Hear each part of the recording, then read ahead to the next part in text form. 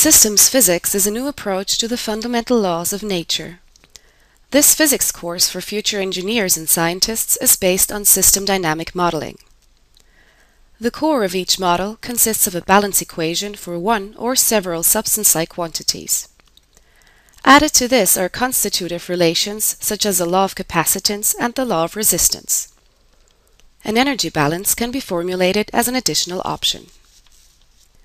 Systems physics can be used in all areas of engineering, such as hydrodynamics, electrodynamics, translational mechanics, rotational mechanics, and thermodynamics. The fundamental principles of a dynamic system can best be explained using this example from hydraulics. Two connected plastic bottles form an easily understandable dynamic system.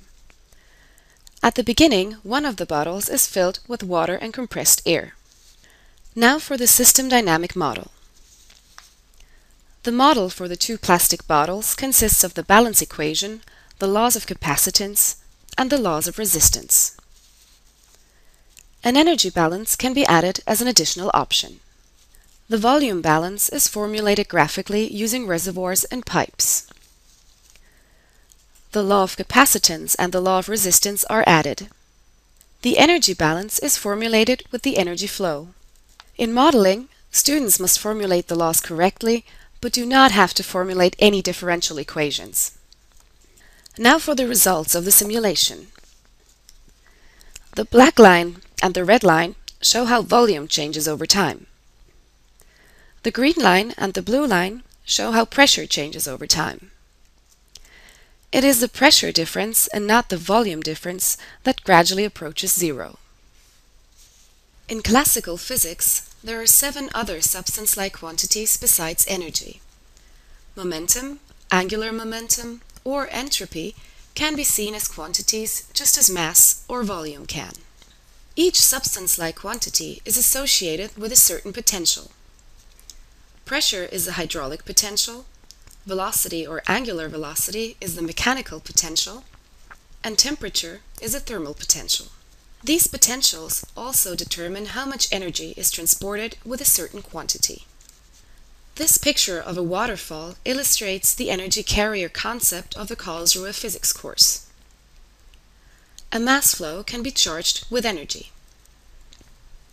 The gravitational potential determines how strongly the mass flow is charged with energy.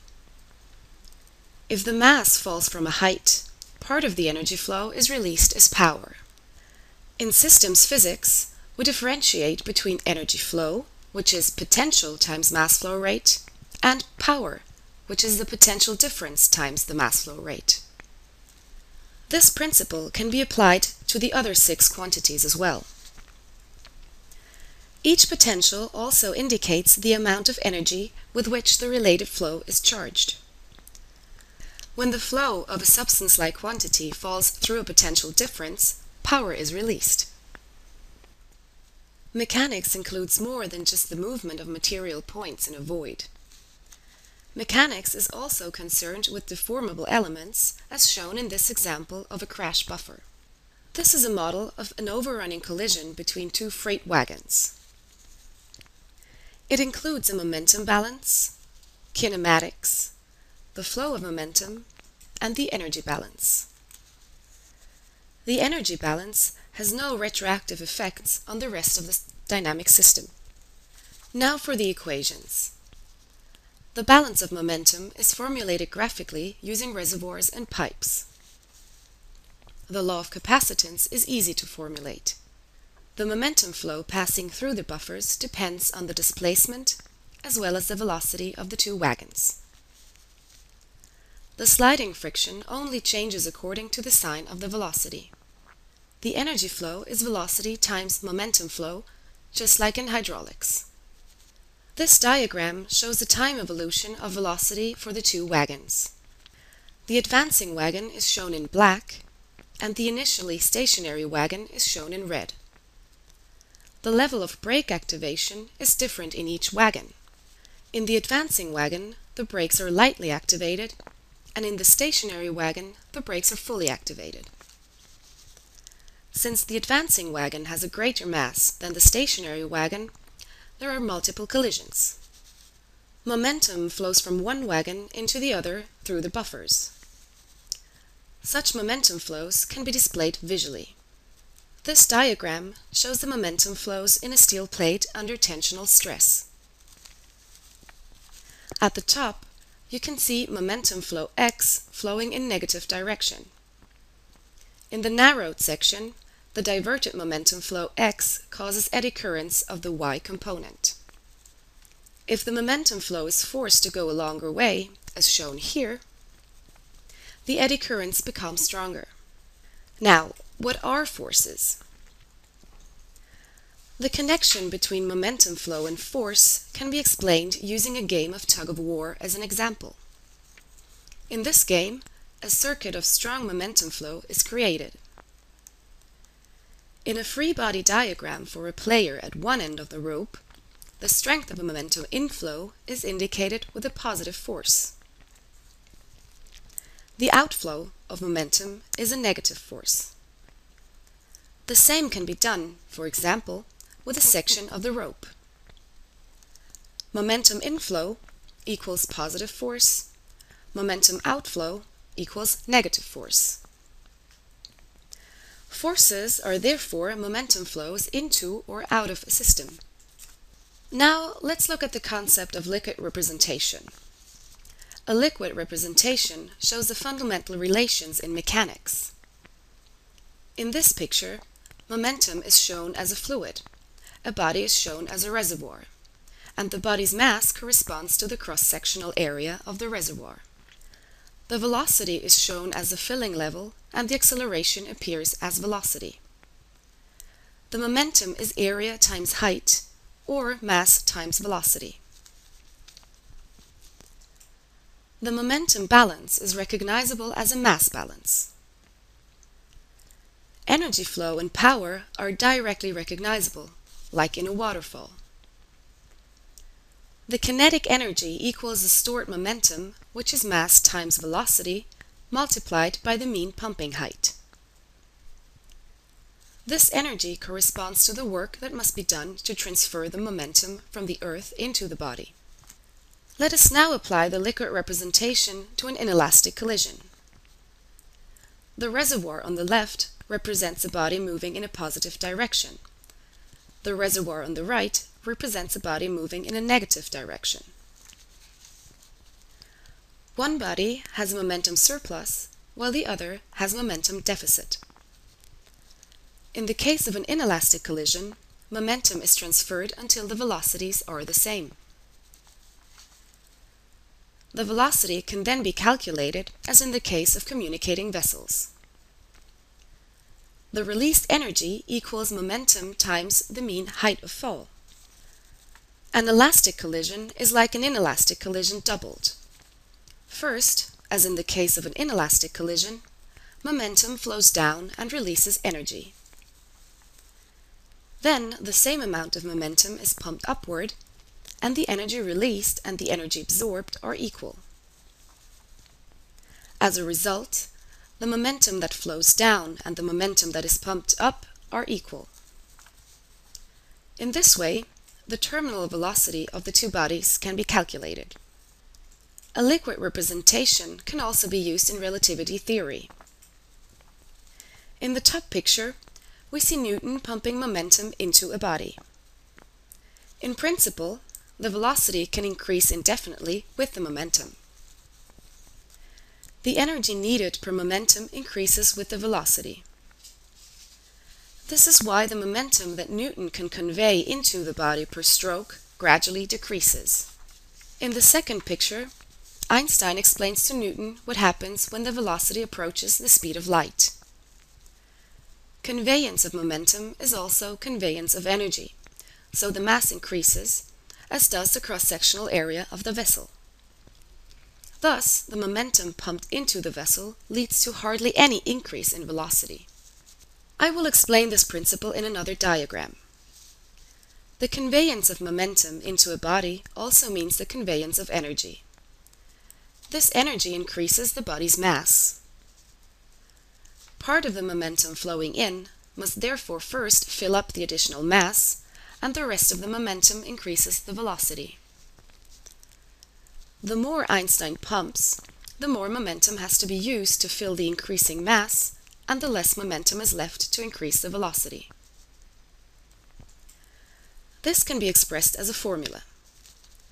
An integration provides the relativistic mass-momentum relation.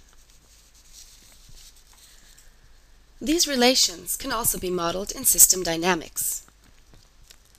This is a model of an accelerated body. The force changes sinusoidally with time. The model includes a momentum balance, geometry, and an energy balance. The relation between velocity and momentum is given by the law of capacitance. Now, what changes if we create a relativistic model? The energy balance becomes a mass balance when the energy flow is divided by the speed of light squared. The law of capacitance stays the same, but the relativistic mass must be entered instead of the rest mass. In relativistic mechanics, the energy balance becomes a mass balance, and thus part of the dynamic system. Now let's move on to rotational mechanics. Two flywheels rotating in opposite directions are braked. Angular momentum flows from one wheel into the other. At the same time, energy flow passes from each of the two wheels into their brakes. The strength of the energy flow equals angular momentum flow times angular velocity. If the angular velocity is less than zero, the energy flows against the angular momentum. Now I will explain the falling cat problem. Why do cats always land on their feet? A falling cat is like two ice skaters changing their mass moment of inertia in opposite directions. The two phases of the fall can be shown in a liquid representation. First, the mass moment of inertia is high at the rear and low at the front. The cat pumps angular momentum from the rear to the front and back again. The area under the curve corresponds to the rotational angle. This means that the cat turns further at the front than at the rear. In the second phase, the mass moments of inertia are the other way around, and the cat conveys angular momentum to the rear and then back to the front. The cat undergoes a net rotation. The system dynamic model again includes a rotational balance, geometry, and an energy balance. In this simple model, the cat's rotation is very strong. Here you can see the angles over time of the back and front of the cat. In the middle of the activity, the cat is twisted by 2 pi, a full rotation. A cat would hardly survive this in reality. The energy balance is interesting as well. The rotational energy is not identical to the work done by the torque. The red curve shows the rotational energy of the front of the cat, and the blue curve shows the work done by the torque at the front of the cat. They are not equal because the cat does not act like two rigid bodies. Angular momentum can be stored, but it can also flow through structural elements. Angular momentum flowing in its own reference direction puts the structural element under torsional stress. The angular momentum is constrained by lateral momentum flows. The momentum flow of component y going around the element defines the angular momentum flow of component y going through the element. I will show this in a cross-section. Due to the torsion, momentum flows in a circuit through the element. The strength of this momentum flow determines the strength of the angular momentum flow. If part of the element is removed, the momentum flow is forced to turn around. Now it flows around a smaller area, and therefore the angular momentum flow is much weaker. Another concept used in systems physics is a source and sink concept. Gravitation acts as a source of momentum, so momentum z constantly flows into this block. This momentum must be transferred to the earth via the beam to keep the block from falling. The lateral momentum flow generates sources and sinks of angular momentum y. Now the sources have to feed the sinks. This is why angular momentum flows at a right angle to its reference direction. This angular momentum flow causes bending. Bending can be explained in two different ways. The momentum flow from the thumbs to the forefingers induces an eddy current of the other component, as a result of the symmetry of the stress tensor. The lateral momentum flow creates sources and sinks for the angular momentum. Since the sources feed the sinks, an angular momentum flows at a right angle to the reference direction. This angular momentum flow is constrained by a further momentum flow. Now let's move on to thermodynamics. In a nuclear reactor, entropy is generated. This entropy transmits part of its energy to the turbine. The rest of the energy is released into the surroundings together with the entropy. This picture can help explain thermodynamic processes. A heat engine conducts entropy from a high temperature to a low temperature and detracts energy from the entropy current in the form of power. A heat pump conveys entropy from the cold area to the warmer area using a certain amount of power. These images also help explain how a refrigerator works. A refrigerator consists of an insulated chamber and a heat pump. The heat pump conveys entropy out of the refrigerator and uses a certain amount of power to do this. On the other side, entropy constantly flows into the refrigerator through the insulation. The energy flow is thus maintained and the entropy increases to a maximum. Therefore, in heat conduction, entropy increases to a maximum and energy is maintained. In the case of an ideal heat pump, entropy is maintained and energy has to be supplied. In thermodynamics, there are no simple capacities. To illustrate the thermal behavior of substances, I have introduced the Carnoter. This machine consists of a cylinder divided into two chambers by a piston. One chamber contains the substance that is to be examined, and the other contains an ideal fluid. The Carnoter can be operated in different ways. It can be connected to a heat pump or a hydraulic pump. It can be insulated thermally or hydraulically. It can also be thermally short-circuited with a heating bath or hydraulically short-circuited with a balancing reservoir. The fundamental processes of classical thermodynamics can be modeled and simulated with this machine. The system dynamic model includes the volume balance and the entropy balance, the potentials, the flows, and again the energy balance. The entropy balance and the volume balance are represented by reservoirs and pipes. The laws of capacitance for an ideal gas are somewhat more complicated. The flow laws for the short circuits, isobaric and isothermal, are formulated using conductances. The energy balance is linked to the rest of the model by the energy flow. Systems physics is based on the Karlsruhe physics course. It has been developed in Winterthur over the past 25 years and uses system dynamics as a paradigm. This course has great potential, but it remains to be seen whether it will gain recognition. I see myself as someone trying to help this approach make a breakthrough, a bit like the legendary Swiss hero Arnold Winkelried. However, many of my colleagues think my situation is more like that of Don Quixote.